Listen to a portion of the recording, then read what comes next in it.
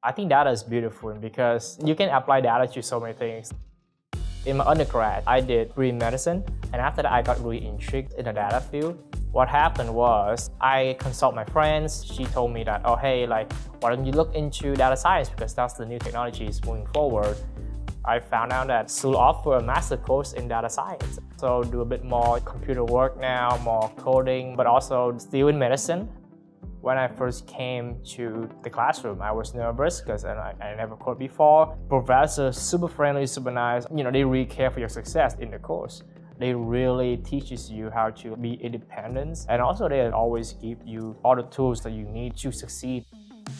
When it comes to STEM programs, SLU is one of the biggest in America because this is where the best of the best gather. My program isn't just coding. We also learn how to design experiments as well. We have a hospital that provides us data that we can use. You know, we always strive to do new things.